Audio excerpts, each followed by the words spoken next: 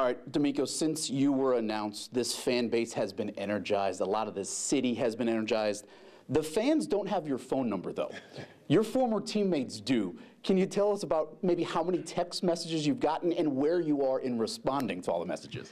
I can't tell you the amount of messages. I didn't think my phone could hold that many messages, but it's close to over 600 messages. But I'm thankful for all the support, especially all my former teammates and a lot of people around the city of Houston that have just reached out. And it's just, man, it's an unbelievable amount of support. And I can't be thankful enough for all the fans here in Houston for the excitement. And hey, I'm just excited as everyone is, right? But I'm excited to get to work and to produce a winner. So many times we've heard that you were destined to be a coach. I want to go back to where that destiny started. Take us back to Alabama. Your mom, Miss Martha, working 3 jobs, the sacrifices. You were a baseball guy.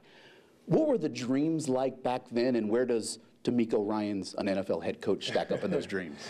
Yeah, it was tough. But just seeing my mom, the way she worked, and I knew whatever I put my mind to, that I could accomplish it. Just seeing it's going to take work, it's going to take effort, and that's what she taught me, and that's what's carried me to where I am now.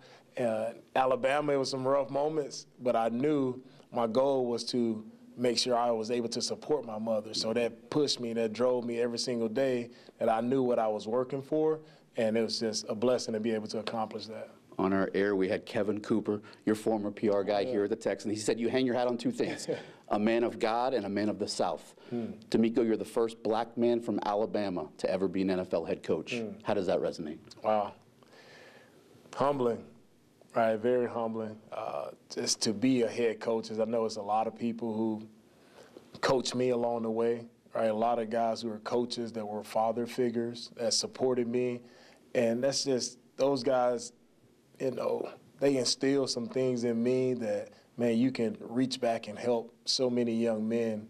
And from my coaches from Little League through middle school, they've instilled so much in me. And now I look now, and I'm who they were, right? And still trying to do the same thing. So I'm just thankful for all my former coaches from Little League all the way through who have helped me and instilled the proper values in me to now allow me to be like them. He got to Alabama after your All-American career, but Nick Saban once told me the secret to a happy life for a coach, a good wife, a good dog, and a good quarterback. We know Jamil's a rock star. Do you have a dog? No, no dog. You know where my next question's going. What do you see in the qualities you're looking for a quarterback? We're not going to name names, it's too early, but what do you want out of your franchise quarterback?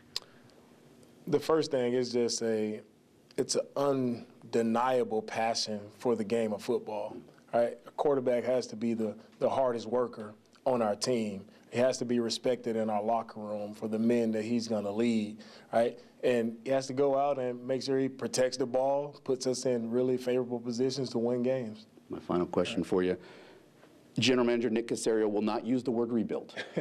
But DeMeco, you're the 3rd head coach in 3 years here. What can you say about your time frame for success here, and maybe how that aligns with this franchise and also this fan base? Yeah, me and Nick, I mean, we haven't ceased to communicate. Every day we're on the call, we're talking every day, right? And we're looking to build this team the proper way with the right people. And Nick is an outstanding talent evaluator, and I'm so excited. That's one thing that drew me to this job, to be able to work with an experienced guy like Nick, who is so knowledgeable about finding the right players, and not only the right players, the right people to work with. So it fires me up to be able to work with Nick, and I know our vision, it's aligned with how we want our team to look, and I can't wait to get started.